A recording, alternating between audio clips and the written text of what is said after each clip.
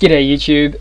Today I'm going to show you how to install the LXDE desktop environment in Linux Mint 14.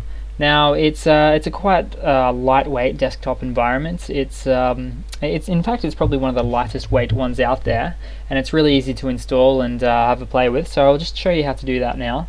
Now the easiest way to install it is through the terminal. So open up your terminal first and type in sudo apt-get install LXDE, hit enter, throw in your password and follow the prompts.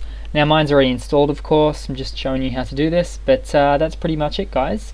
Now actually after that point, what you want to do is log out of your default Linux Mint session, and then click on the sessions icon in the logon screen and log back in.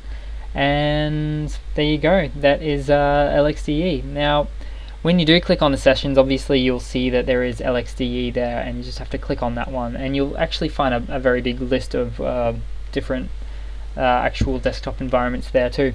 So that was a bit confusing, but that's pretty much it, guys. Just make sure you type that in, log out, select LXDE, log back in, and you're done. Cheers guys, hope that helps. And if you've enjoyed, please subscribe.